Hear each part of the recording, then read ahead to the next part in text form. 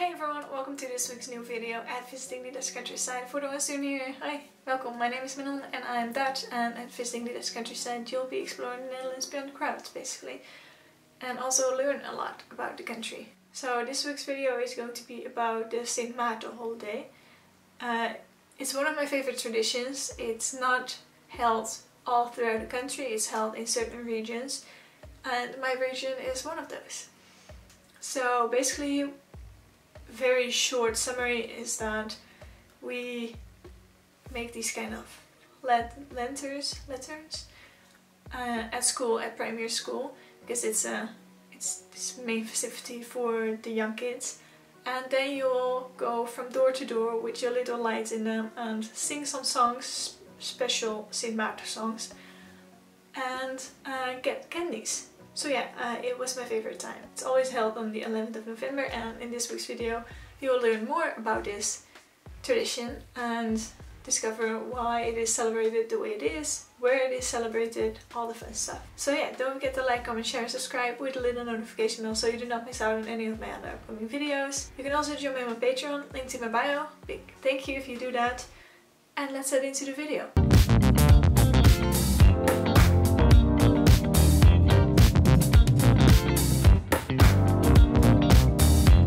Sint Maarten is one of the many holidays that we have in the Netherlands, which is celebrated every 11th of November, and it is said that it has old Roman and Germanic roots.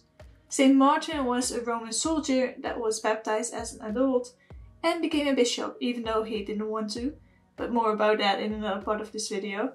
So this holiday is named after him. First things first, who was Sint Maarten exactly?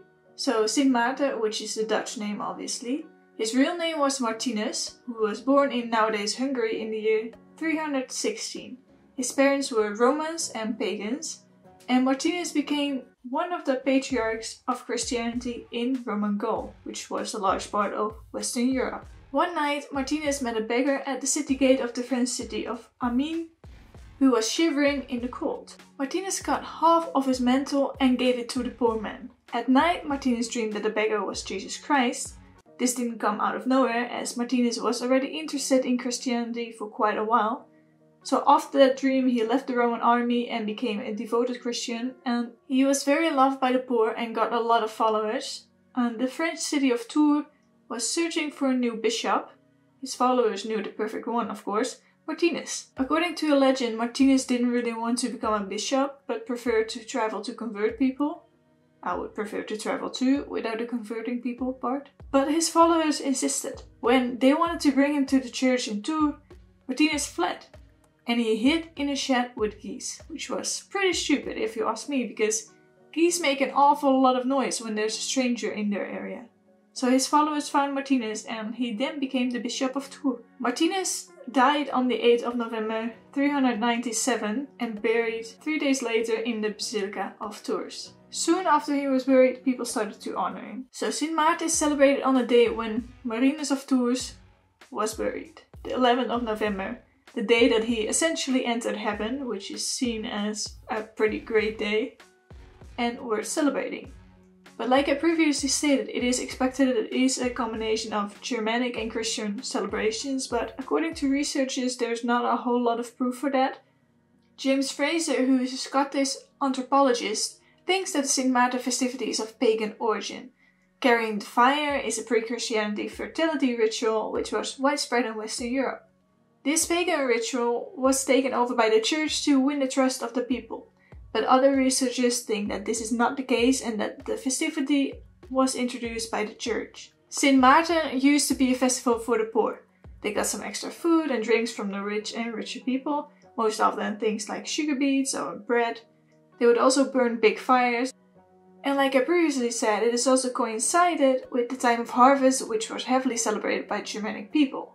The produce was harvested before the cold arrived, and people ate and drank a lot. It was also the time when the lease was paid and the staff was hired again, and when the first wine also had matured, which is always worth celebrating if you ask me. Centuries ago, people in the Netherlands and other countries where it is celebrated often used to eat Sint Maarten's ganzen, or St. Martin's geese. The reason for that is because the geese were the symbol of St. Martin. He hid in a pen with geese when people wanted him to become a bishop, but he was reluctant. But the sound of the geese betrayed him. In 1631, the city council of Groningen forbade people from eating a goose for Sint Maarten. In the 19th century, most people didn't eat goose anymore. In the Groningen province, for instance, they only ate goose in the town of Westerwolde that day. Around the 11th of November, ganzenmarkten or geese markets are still held nowadays, which is a remnant of old Sint Maarten celebrations. Sint Martinuslopen or St. Martin's walking slowly changed from a begging tour to a festivity and folk tradition over time. At the end of the 18th century, people started to walk with a self-made lampion or lantern. These were first made from fodder beads or some sort of root, but later on more and more kids used to make paper lanterns. A lot of school children walked along the doors and got fruit or even money. But nowadays kids usually get candies after singing a song about Sint Maarten, and there used to be processions, but those rarely take place anymore. Only in the beginning of the 1900s the celebrations became more popular under other layers of the population. During the Second World War, the German occupiers forbade any street lights, and cars and bikes could only have a little light. And houses had to have heavy curtains so the light would stay inside. They did this to prevent Allied airplanes from being able to navigate via lit-up cities. So Sint Maarten was celebrated indoors, often inside classrooms. Nowadays the idea around Sint Maarten is of course nothing like it used to be. People do not walk because they need to be able to get food, and most people walk for Sint Maarten, but do not really associate it with religion anymore. It has truly turned into a children's festivity for every kid, no matter their beliefs.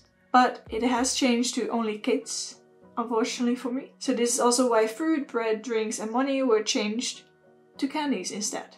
On the evening of the 11th of November, as soon as it gets dark, children that are in primary school go door to door. The little ones go under parental supervision, but the older ones generally do not. And they go with earlier handcrafted lanterns made of hollow out bead or voederbieten, which were big beads used to feed cattle, which my dad used to do and use when he was a kid. And more recently, paper handcrafted lanterns with a little light in them. And only after singing songs, the kids get to receive candy in return. And sometimes also fruit, but we generally dislike the people who gave us fruits because we're there for the candies. It is not entirely sure why the lights in these lanterns are there, but there's a legend that the animals Sint Maarten drove had run away in the evening and helpful villagers went searching for the animal with lights. And others say that the lights in the lanterns remind us of the Sint Maarten fires and the torches that the people used to bring to go from door to door. So in a lot of Sint Maarten songs you will hear kids sing about light and fire. So nowadays there are some parades all throughout the Netherlands for Sint Maarten. And there are a couple places that still have the Sint Maarten fires, but not many. In the city of Utrecht, celebrating Sint Maarten was forbidden after the Reformation in 1580. But after the Second World War, schools especially started to stimulate the celebration of Sint Maarten again, and it worked. It's interesting to see how every region was in that matter, because while we don't know exactly how it was celebrated earlier, as it was a tradition for the peasants and only the stories of the true elites were written down of course, walking during Sint Maarten was never forbidden in the Groningen region. It seemed like people always thought it was an innocent children's celebration or poor celebration. And the Protestant leaders very much disapproved of the Catholic faith and especially celebrations, but they didn't really do anything about it there. Another reason for the fact that walking during Sint Maarten after the Reformation was not strictly forbidden in most places despite its Catholic origin is probably because it was also used as a social function. Less fortunate people went to the richer neighbors and villagers. During the 17th and 18th century in Groningen there were no general regulations against the old Catholic traditions, including the celebration of Sint Maarten, but it was forbidden to serve the traditional Sint Maarten goose. So in the Netherlands, Sint Maarten is generally celebrated in several different regions. It's generally celebrated all over the provinces of Limburg, Groningen, Friesland, Drenthe, Noord-Brabant and parts of Noord-Holland, including the West-Friesland, which is where I'm from, and Kennemerland regions. Reasons why we don't celebrate Sint Maarten everywhere in the country are said to be religion and history. Sint Maarten was a knight from Pannonia, a province in the Roman Empire, and is mainly connected to Catholicism. When one was Catholic, they wouldn't celebrate Protestant celebrations, and the other way around. It is also celebrated in a few parts inside Holland, Zeeland, Gelderland, Flevoland and Overijssel, but nothing as major as in other regions. In recent years though, the lantern processions have become more widespread as a popular ritual, even in Protestant areas in the Netherlands, because the connection to the faith is small nowadays. But it's not always that easy because St. Martha hasn't been a religious holiday for quite a while now.